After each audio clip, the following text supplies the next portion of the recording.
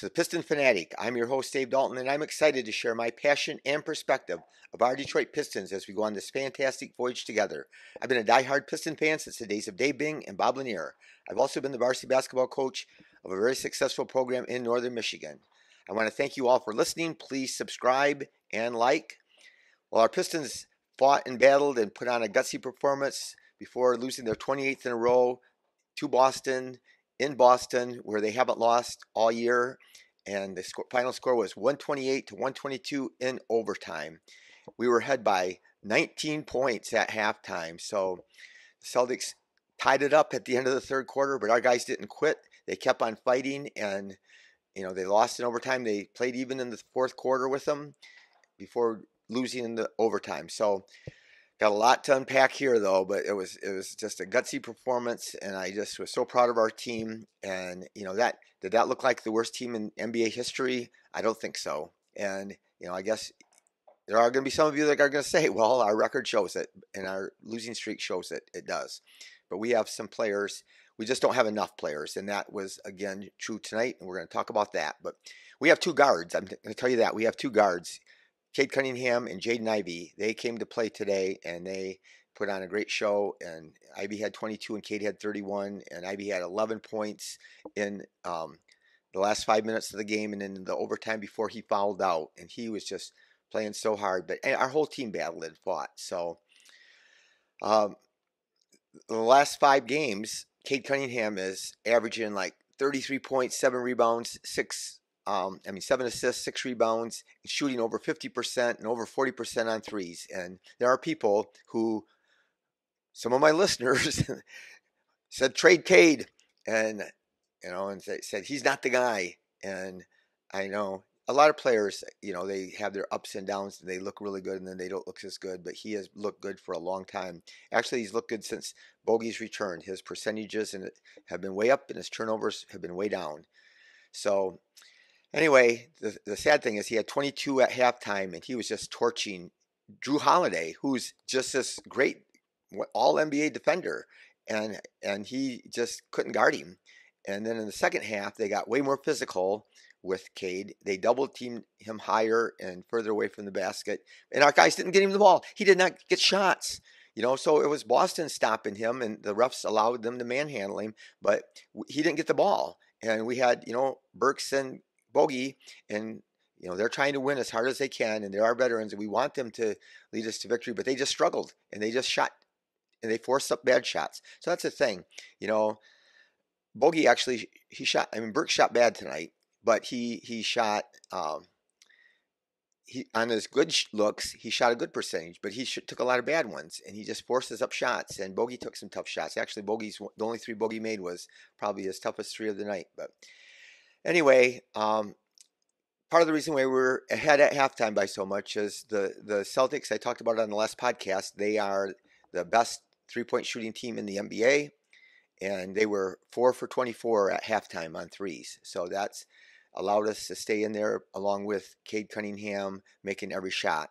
And so that was great. So we were up at halftime like 66-47, and then in the third quarter, the start of the third quarter, they were missing all those threes, but they just took it down low, and they just pounded it down on us. And if we did stop them, the refs called a foul. And so they scored their first 6 shots, I think, in the third quarter, and they were all right at the rim, and we just didn't have any way to stop them. Another thing that really puzzled me is Porzingis. We couldn't stop Porzingis, and he had 35 points. I think that's a season high, and Duren was never guarding him. And so I don't understand why Duren wasn't guarding him. Maybe he was supposed to be sometimes. Maybe there were some switches, but still, he wasn't guarding him. And so we could have easily put Bojan or Cade on Horford. Horford just sits out at the 3-point line, Another thing I would have done is, and Tatum, we did a great job on Tatum. Cade did a great job on Tatum. So here's the end of the game. We're 8 seconds left. It's a tie score, and Tatum drives into the basket, and Cade gets way up. And Cade's not a great leaper, but he just kept on jumping. He just kept on elevating. He blocked his shot right at the peak, and it was so close. They reviewed it, and it was just fractions of an inch from hitting the backboard before he touched it or not hitting the backboard. It was still inconclusive. So when they decided the call, they called it goaltending on the court at the time of the play. And so when they reviewed it, they came away and they reviewed it for like a long time. And then they said that it was a goaltend because it was inconclusive. So that's the way, all the sports we all know by now that how calls work is that if there is inconclusive, the call on the field stands or the call on the court stands. So I want to talk to you real quick, Piston fans, about 1988. And the Detroit Pistons are playing the Lakers in the NBA Finals.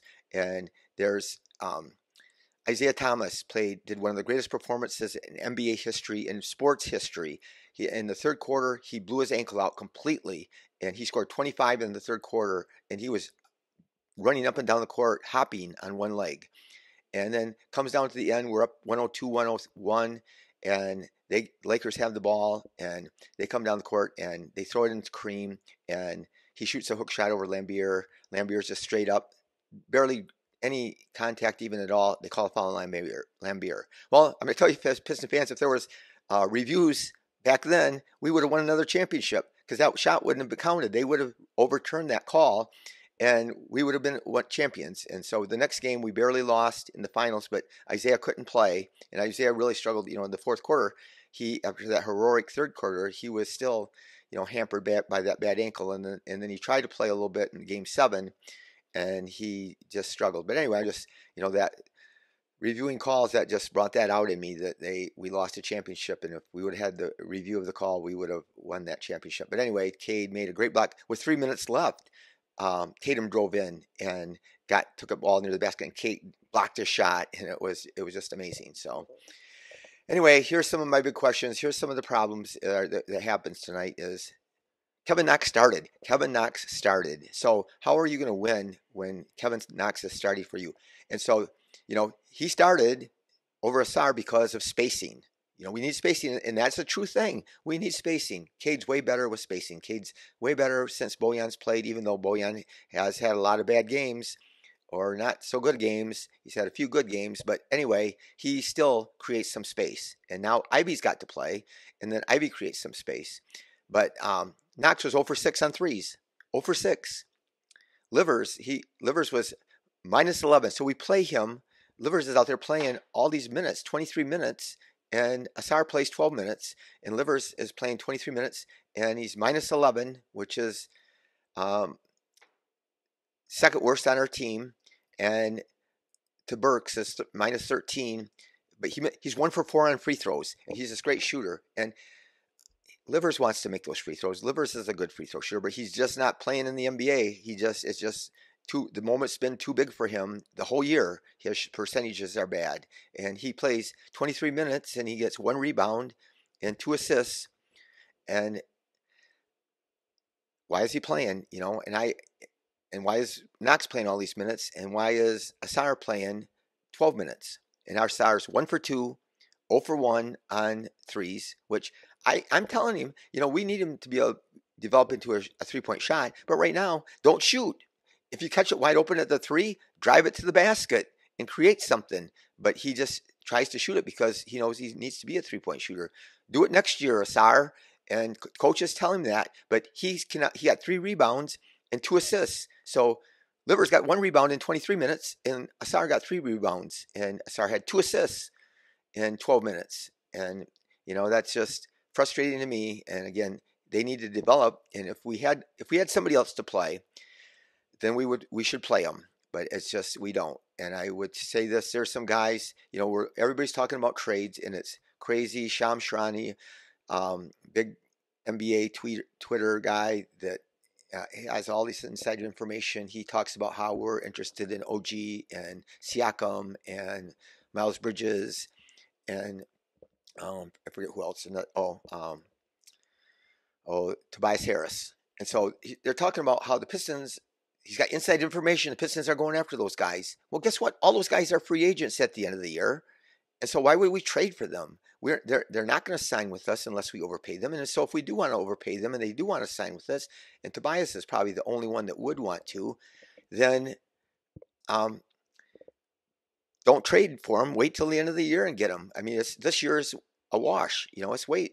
We just keep on playing these guys. But I still will tell you, wasn't it fun to watch them? If you watched this game tonight, weren't you proud of your team? Weren't you excited? Didn't the last two games have been so electrifying and so exciting for our team, and they show how much promise we have. We just don't have enough players. Again, if Monty needs to run out,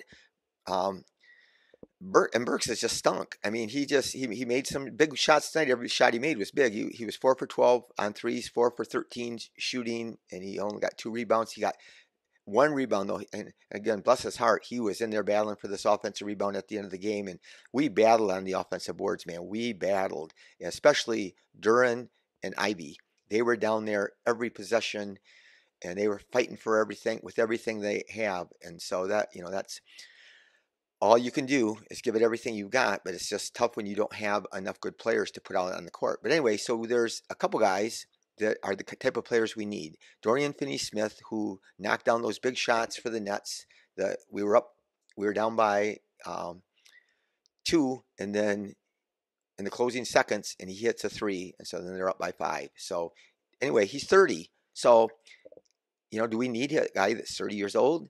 No, but he's still younger than Bogey. Bogey's 34, and Burks is 32, and they can't play forward, and he's 6'7" and can play forward. He has a decent contract, for 3 years. And so if we want to trade, and the only reason why, so you say, why would the Nets want to trade him? Well, they are in trouble with the salary cap. They have too many big salaries, and so that's the guy I would go after. Another guy is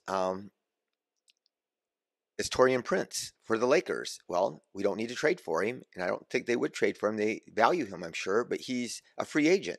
So here's what happened. So we can get guys like Finney-Smith that teams need to get rid of. So a lot of teams are making trades, like even Bradley Beal got traded for hardly anything. And, these guys are getting traded for very little because teams need to get rid of their contracts.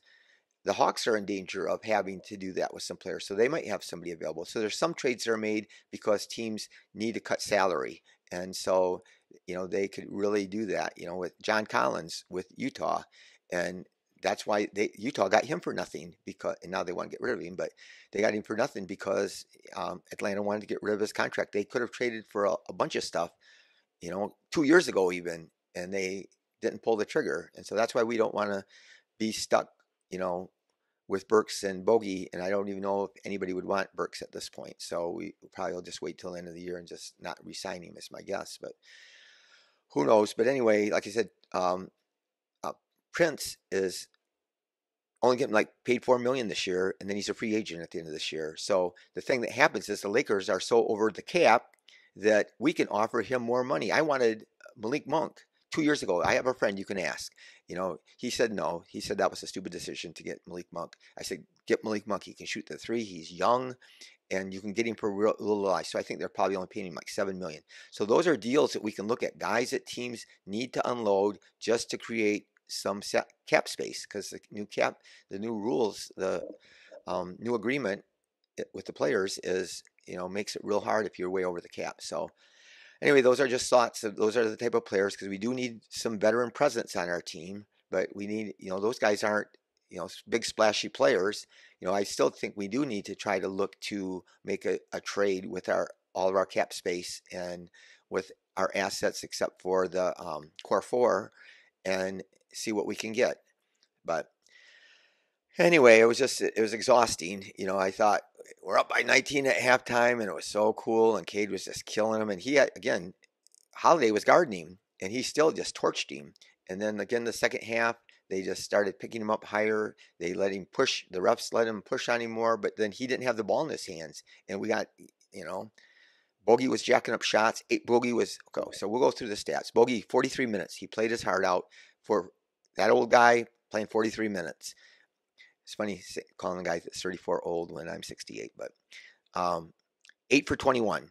8 for 21, and a lot of them were bad shots. He made some tough ones, and that's the thing that he can do. He can make tough shots, but when he's 8 for 21, and he is one of the greatest shooters in the league, and he was 1 for 7 on threes. And the one three he made was over Al Horford, and Horford was all over him, and it was at a big moment. Of course, every moment, down the stretch was big, but we did not score with from the 4 minute mark to the 1 minute mark. We didn't score points, so we went 3 minutes without scoring, and Cade didn't get a shot, and so that's a problem. But we had, Burks was out in there, and I know Monty believes in Burks, and I can even understand because Burks can make some shots, and you would want to start trust a veteran. And at that point, are you going to play a star? Probably not. But Burks was 4 for 13, and he was 4 for 12 on threes. So, but again, the thing is the shots that he takes that are bad shots. There are 4 shots where he's not open at all, and he's trying to shoot it over somebody, and he can't hardly even see the rim, and he still jacks it up. But and plus he struggled. He's been struggling. He's been shooting bad all year, just like Livers. Livers has shot horrible all year. So anyway, Bogey scored 17 points, but he had 12 rebounds. A lot of them were defensive, but he was rebounding. So he was playing hard. He had 6 assists, which is awesome. I didn't write down how many turnovers he had, but he had 17 points, but he was -6. So of all of our starters, he had the highest minus. So our bench came in and lost the lead at the end of the second quarter like they usually do, but we hung in there and fought back. I knew things were going to be different when Duran got back, but he makes all the difference in the world. We out-rebounded them 57-44. We out-rebounded them by 13 because Duran tied his career record with 10. He had 10 offensive rebounds, and that is, 8 offensive rebounds, 14 rebounds total. But he was down there battling, and it was frustrating because so many times he had his hands on the ball, even at the end of the game. At the end of the game, there was a huge possession, and he tipped it out to the corner, and he dove on the floor. And if he got his hands on it and kind of knocked it back, and Bogey, I thought, could have got it, but Bogey's just not quick enough. And he was right there to get the ball, but he didn't get it, and they ended up getting the ball, and then they called the foul on Ivey. So Ivey scored 22 points, but again, 11 of them were at the end of the, clutch time in the NBA is defined by the last 5 minutes of a game where the game's within 5 points, and he came through. He scored 11 points in the overtime and in the last 5 minutes, and he had 10 rebounds, and 5 of those were offensive, and he was just every one of them. If you watch him, he was just down there battling. So anybody that ever says any trash about Ivey, just forget about it. He might not be the greatest player, and he was his shot. He still doesn't have confidence in his shot, but somehow we needed it, and he was 3 for 5 on threes, and they've been backing off him, and he's been struggled a little bit, and he started out the game and he shot long. His shot's been long. His shot's been a little bit flat and a little bit long, but he held his follow through high, and he made shots 33 minutes he played, 8 for 15, 3 for 5 on threes, but he was only 3 for 5 on free throws. And he had 3 turnovers, 22 points, but he played his heart out. And Cade Cunningham, they call him Deuce, 42 points. Not 42 points, 42 minutes he played, and that's a lot of minutes. And he just played as hard as he could. 12 for 22 from the floor overall. He's really hot in the first half. 4 for 6 on threes. And he's, been shooting way better. 3 for 4 on free throws, 6 rebounds, 9 assists, and 2 blocks. And I thought he might have had more than that, but so the one block that he got it with 8 seconds left didn't count for a block. So he had another block, though. And he's really getting up. So anyway, 31 points, but he did have 6 turnovers. And again, they people aren't creating space. There were times, so we had the what we wanted. So we had Duran come up there to set a pick, and then that if he sets a good enough pick, then Horford has to switch out on Cade, and Horford can't guard Cade. But instead, we had sometimes Bogey was running right in the spot where the space was supposed to be so that Cade could come off the pick and didn't get it. Again, Bogey didn't do that on purpose. Bogey wanted to win the game, but Cade, had amazing stats. He's been filling up the stat sheet. He has been looking like an all-star. He's been looking like one of the best players in the NBA. And again, I think that we have a bright future because that is one of the hardest things in the NBA is to find your guy, find that star player. And some teams just get really lucky. You look at the Warriors, they got Steph Curry, and he was picked, I don't know if he was 13th or 11th or somewhere later, and Jokic was picked in the second round. And those guys, when you get guys like that, that just makes all the difference in the world. When you are, and Giannis was, I don't know what, Giannis was picked in the teens. And so, if you get lucky, you got to be smart and lucky to get those guys. But still, you passed on them once too. When you got to get a guy in the second round like Jokic. So, yeah. Anyway, we got our guy. We got our guy. That's the bottom line. And he's not going to always be as good as he's been recently, but it's exciting to see him. And now we got to turn around and play Saturday. We got to go play um, Toronto, and the Raptors just smoked us earlier in the season, but we get to play them at home. And so that's going to still be a challenging game, and they have a lot of good athletes. But then we got to play the Rockets, and so then we go on a road trip. So we got a lot of road games, and when you got to go out west and a lot of travel. But we play the Rockets on Monday. Jabari Smith sprained his ankle last game that I saw him play, so I don't know if he's going to be able to play. But it'll be interesting to see how many minutes I'm in and Asar get to play. They got double bobbleheads. Both the Rockets and the Pistons have made these two bobbleheads for both times. We only play them twice, and so I'm going to the game in Detroit. And so anyway, I hope they get to play. I hope that even the coaches say, they're playing to win, but let those guys play. We need to let Asar play anyway. Again, we have nothing to lose with what the other guys are doing, and he can make so many plays. He can get so many rebounds. He can get offensive rebounds. He can get steals. He can get loose balls. He's a good passer, and he can run the floor. He's great on the break. And why he's playing 12 minutes when, and again, if we had somebody like Dorian Finney-Smith or Torian Prince, instead of, we're playing Knox, who's going 0 for 6, and we're playing Livers, who's 1 for 4 on free throws, and and shot under 25% on threes for the season. And so it is bothersome for me. Let's see, where did I leave off at? Okay, I said our stats already. Wiseman, and again, he didn't play that great last game, but tonight, 13 minutes, 3 for 3, 5 rebounds, 1 assist, and no matter how much you can say, and I get to hear people talk about how bad he played and how he's the worst player in the NBA. I mean, guys that I respect, national podcasters that have said it, but I just can tell you what I see. And tonight he was a positive force for us. And I don't know why Bagley's not playing. I have no idea. Nobody ever says why he's not playing. And I don't know. Anyway, but that 6 points in 13 minutes and 5 rebounds in 13 minutes, and he was down there fighting. He made a terrible turnover at one point in the game, though. Again, Burks played 30 minutes, and he's out there scrapping. Like I said, he went up for that offensive rebound, and he got fouled. He didn't get the ball, but he ended up getting fouled, so that was a huge extra possession he got for us by being down there battling.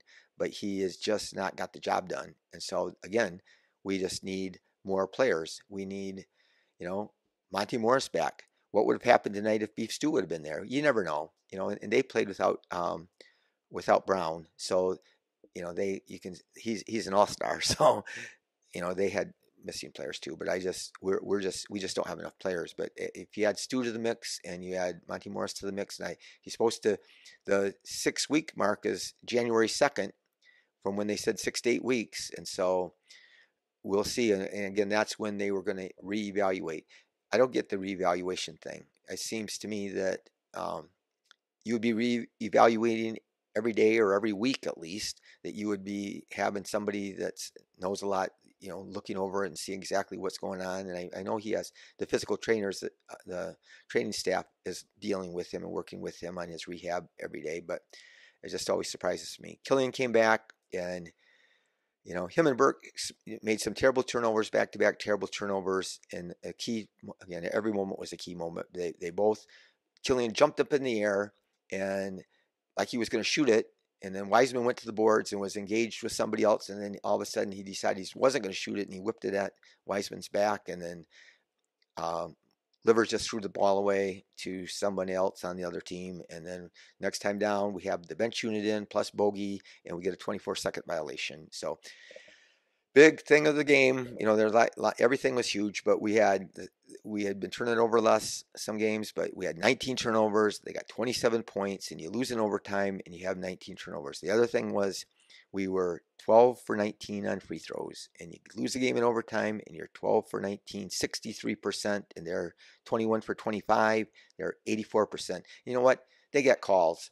They get calls, especially little crybaby Tatum. He he cried about calls all the time, and he got he gets to shoot foul shots all day. He was only 11 for 31. We did a fabulous job on him, and he was 2 for 11 on threes, but he was 7 for 8 on free throws. And Porzingis, we just couldn't guard him. He could just There was times where we were right on him like glue, and he's 7-3. So I don't know why Duran wasn't guarding him, but he could just sometimes Ivey was guarding him, and he was shooting right over Ivey or even Cade. He just can see right over top of them, and they can't even challenge his shot. So um, White was really good for us too. And then at the game, Livers is supposed to be this great defensive player. There was a stretch where Livers was guarding White, and 3 straight baskets. He just drove by him twice, blew by him twice, and then he fouled him once. So he just why is he out there?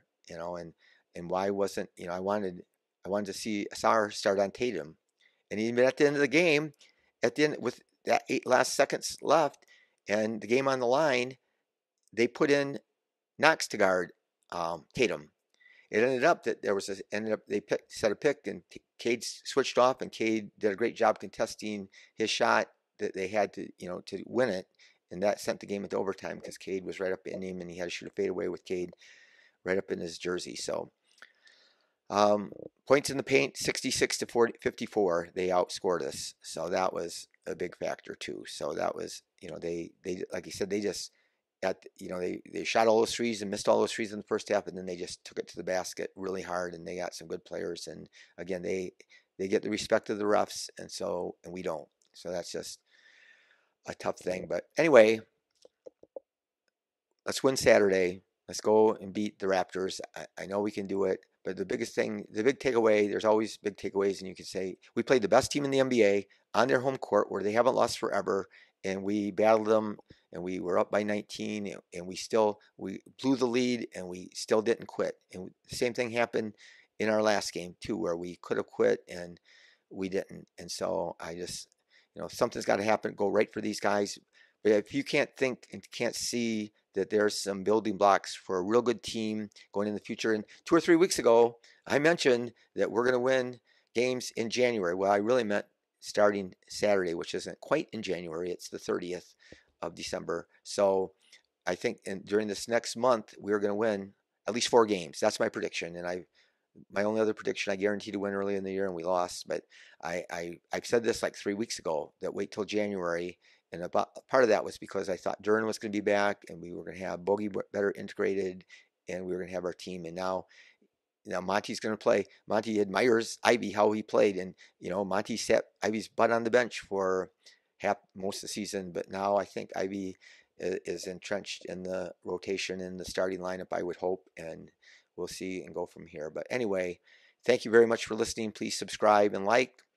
Be the reason that somebody feels cared for and listened to, and go Pistons.